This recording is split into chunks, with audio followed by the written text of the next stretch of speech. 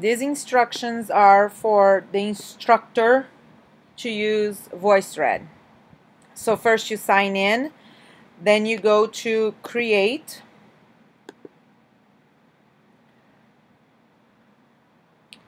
and when you create you go to upload, so you can put a picture. I'll get one out of my computer. Since it's a phone call, it really doesn't matter what picture you put in there. It could be anything. It could just be a background. It could be a document. It could be a video.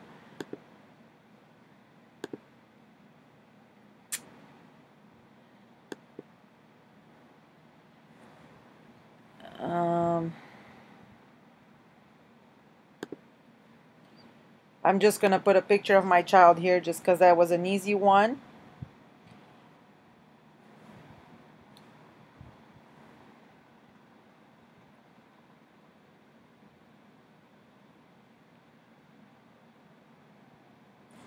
Since the picture is uploading, the next step is you add comments, and the teacher will have to record her first part of the conversation, so she'll click comment.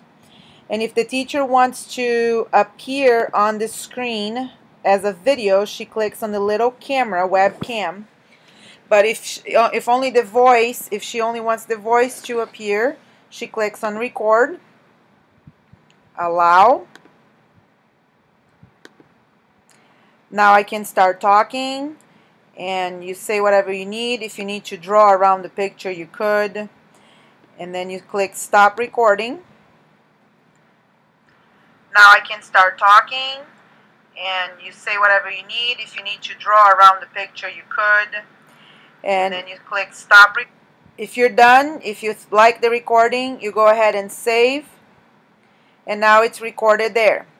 Now, to make this possible for the students to see, this is the most important part, is you go to publishing options. You want to put allow anyone to view, anyone to comment.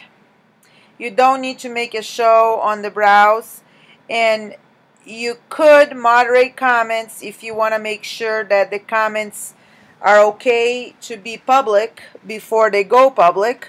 But this means they will not show until you moderate, which might be hard because you would have to check it every other day. So you might want to leave this blank and just trust the students.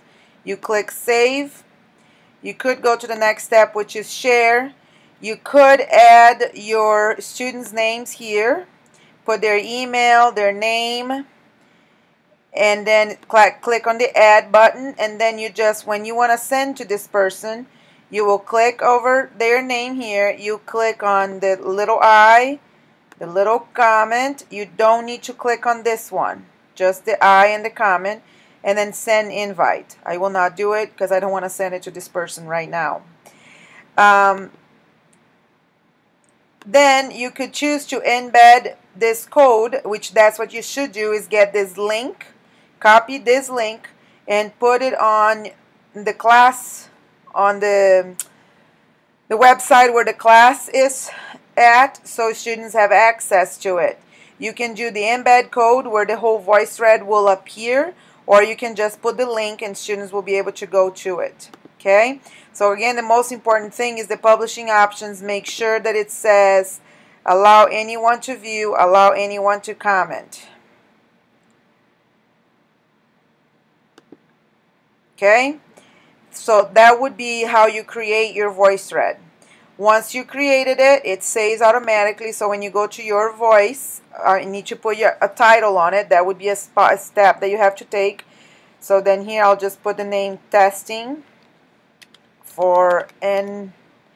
You don't need to put a description if you don't want, and you just save it, and it's here now. So if you need to get back to it, you can click on it, and it's there, and you'll be able to listen to all the comments that have been made. Now I can start talking. So this is how an instructor will create a Voicethread.